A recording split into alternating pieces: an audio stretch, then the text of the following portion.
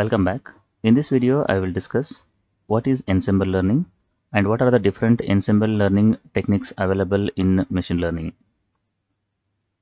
Ensemble learning is a supervised machine learning technique to improve the overall performance by combining the predictions from multiple models. So in traditional machine learning, we will consider a single model to solve a given problem definition. It may happen that a given model may perform better or may not perform better on the given problem definition. So what we do in ensemble learning technique is we will consider multiple number of models and then we will get the predictions out of all those particular multiple models, and all those particular predictions are combined so that we will get the improved overall performance in this case. Now we will see what are the different ensemble methods available in machine learning. First one is voting or averaging. Second one is bootstrap aggregation or bagging. Third one is random forest. Fourth one is boosting, and fifth one is stacked generalization or blending. Now I will discuss each of these particular methods one by one. First one is voting or averaging. In voting or averaging, first we will consider multiple number of models, and each of those particular models will be trained on a given data set. Once we train that particular models on a given data set, whenever we will get a new example, that new example will be given as an input to those particular models. Each of those particular model will predict the output, and later we will consider those particular predictions to come up with the final prediction over here. Now the question comes in front of us is how to combine these particular predictions.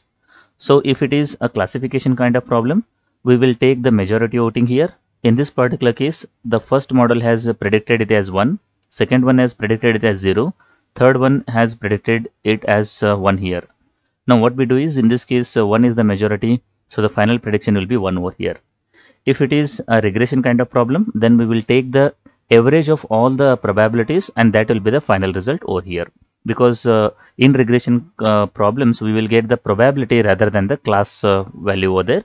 So we will take the average of those things, we will get the final probability in that case. Coming back to the second one, that is bootstrapping or the bagging. In this case what we do is, rather than considering the multiple number of models, the input data will be divided into multiple number of groups over here. So in this case you can say that there were n number of data points are there. All those particular data points will be divided into n groups over here. Now each of these particular n groups will be given as an input to the same model. You can consider it as a KNN model, decision tree, or support vector machine, or any other model. All these particular input sets will be given as an input to the same model over here. We will get the predictions in this particular case. Again, these particular predictions will be combined in such a way that either we use voting when it comes to classification, or we will use averaging when it comes to regression kind of problems over here. Coming back to the third ensemble approach, that is called as a random forest. This is an extension of a decision tree learning algorithm. In decision tree learning algorithm, we draw a single tree for the given data set. Based on that particular tree, we will make the classification of the given data set. But when it comes to random forest, we will divide that particular input data into multiple number of groups. Each group will be given as an input to one decision tree, so that we will get multiple number of decision trees over here. Now in this case we have drawn 3 decision trees. Now once you draw this particular decision trees, the new input will be given as an input to all 3 decision trees, and all 3 will make a different predictions over here, or they may make a same prediction also. Based on that particular prediction, again we will get the final prediction over here. Again, how to combine these particular predictions? We will use either averaging when it comes the regression problem. If it is we can say that the classification problem, we will take the majority voting over here. The next ensemble learning is boosting. Boosting is an ensemble technique that attempts to build a strong classifier from a number of weak classifier over here. So the working principle of boosting is something like this. Given a training data, we will consider any of the basic machine learning classifier, and then we will train that particular model using the training data.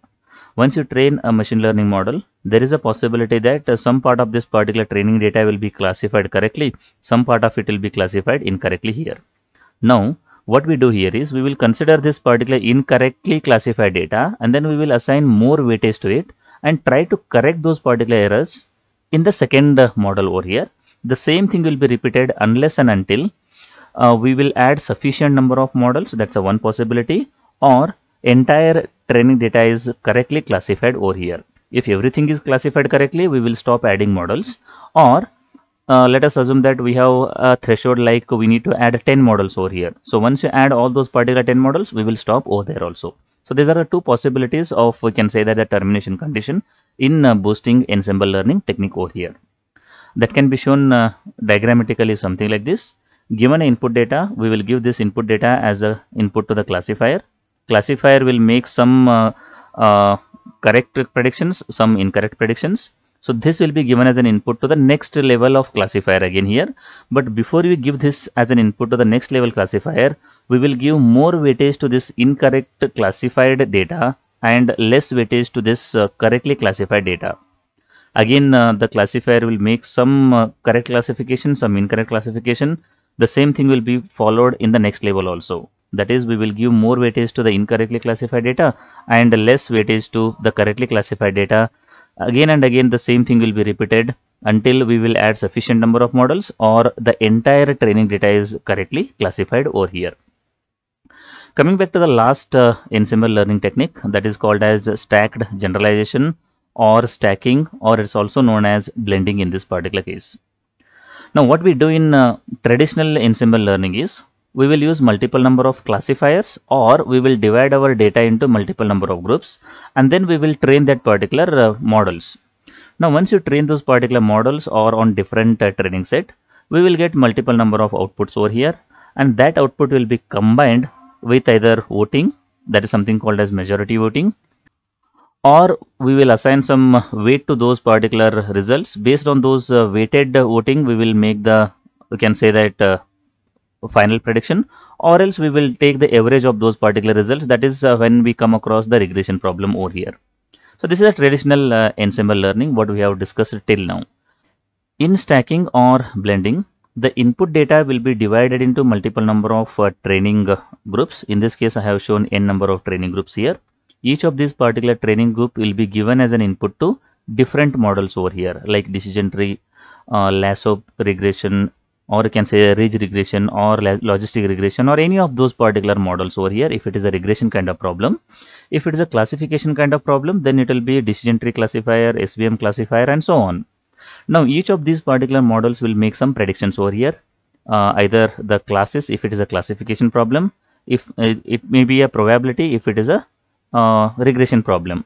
Now rather than combining these particular results using either majority voting or averaging or something like that, in this stacked generalization, we will consider this output as an input to the one more model over here.